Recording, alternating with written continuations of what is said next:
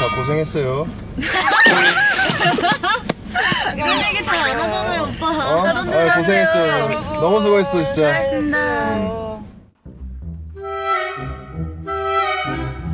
자, 자기가 검은 별이다. 손! 나.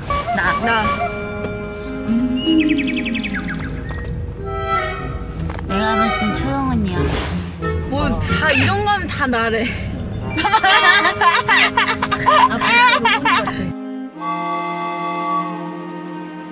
여기서 조용한 나은이와 남주 둘 중에 하나 검정. 나야.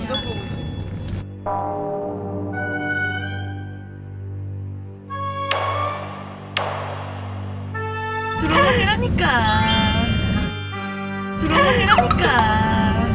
야, 우리 가방.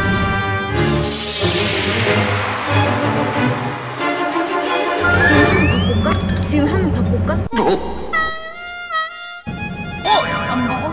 아, 왜 언니한테 있구나. 나한테 없어. 어머, 무서워. 물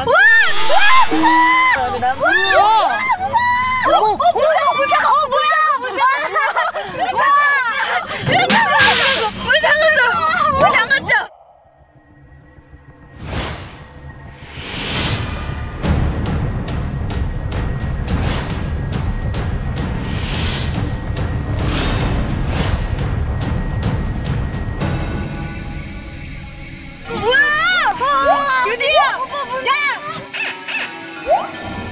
길 안 비키는데? 잠깐만.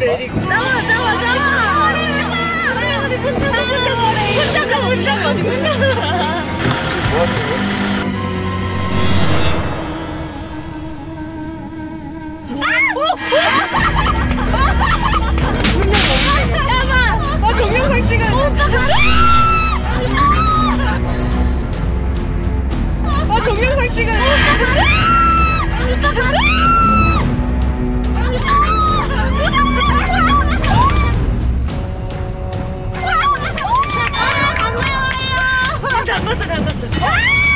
잠갔어. 문 잠그라니까. 야, 영상이 안 됐잖아. 파울링거거든. 납치당한다요. 블랙리스트지. 근데 좀 무서워요. 아저씨. 선생님.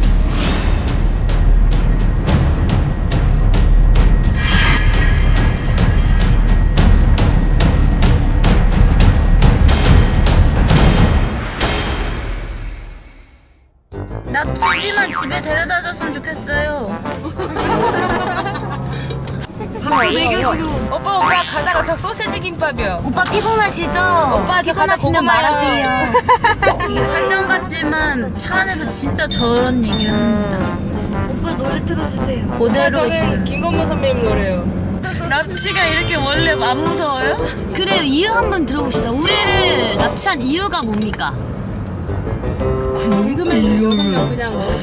지금 내가 너희들 납치하는 것이 아니다.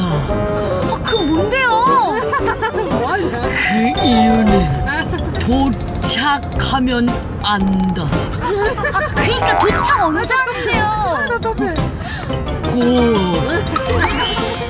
곧 한대.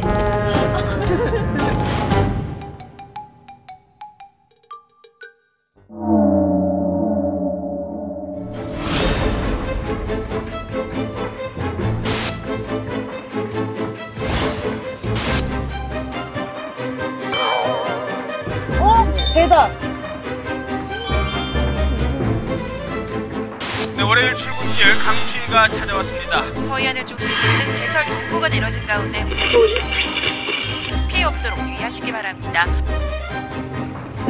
어디 가는 거야?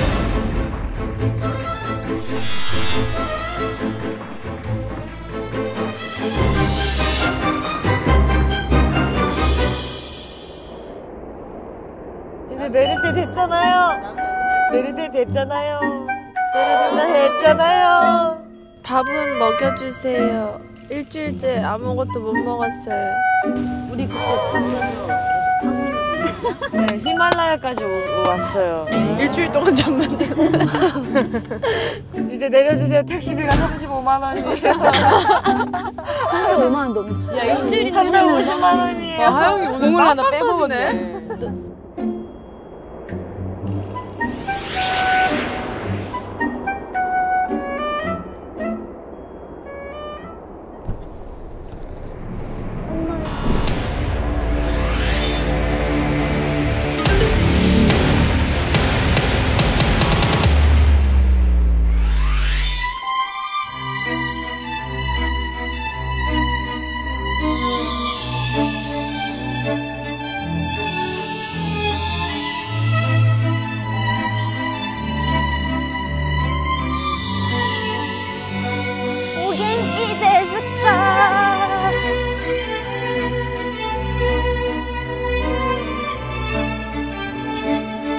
다음부턴 좋은 날씨에 납치해줬으면 좋겠다.